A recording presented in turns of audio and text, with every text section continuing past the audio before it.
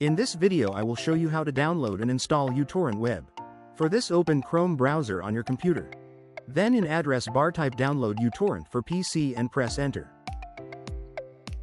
Click on links saying and pointing to uTorrent Web or client. Next click on free download. Just wait for some time and download will begin in short.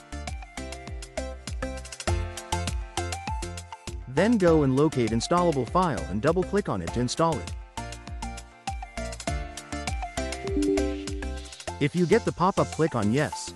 Click on next. Wait for some time. Read the agreement and then click on agree button. It will install additional software, Avast antivirus. Just click on skip all. This will install uTorrent Web on your computer. Next click on finish. You can see we have successfully installed uTorrent Web. You can later go to search and type uTorrent Web and you will get there and run it.